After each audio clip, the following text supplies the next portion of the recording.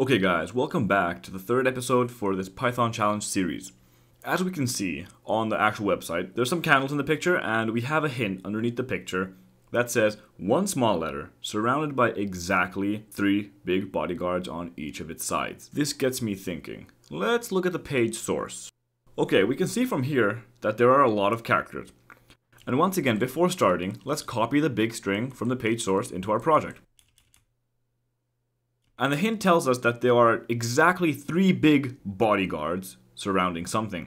So that kind of tells me that there's going to be a small character, 3 big characters, and then the main small character, 3 big characters, and another small character, because there has to be exactly 3 big ones. So to do this, I need to create a few functions. Well, first of all, I need to create functions to figure out if something is a big character and if something's a small character. So let's start by creating the tests for big and small characters. And the way I'll do this function for testing for a big character is, so the function will take an input, which will be the character, and I will return true or false depending on whether that character is between the ASCII codes 90 and 65, which are uppercase A to uppercase Z. And similarly, I'll do the same thing for the small one, except for the ASCII codes will be different. And the ASCII codes for testing the smaller characters will be 122 to 97, which are lowercase a and lowercase z. So now I want to create a function that takes something that is 9 characters and tests whether it matches our description of 3 bodyguards. So the first one will need to be a small character, the fourth one, which is the middle one, has to also be a small character, and the last one has to be a small character too.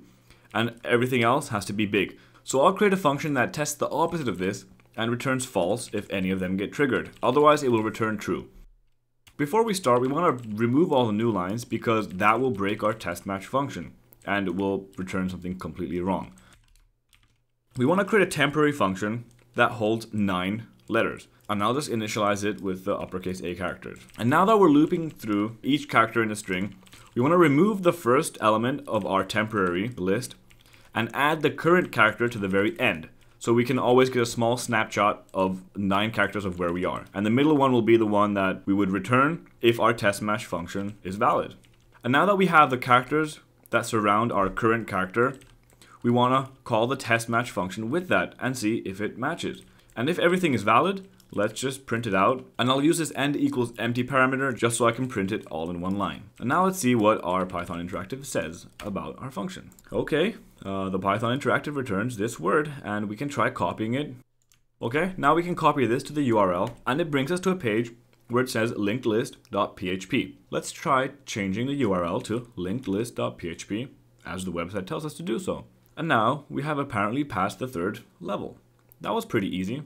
And that looks like it was the end of this challenge, and I hope someone learned something new from this, and I'll see you in the next one.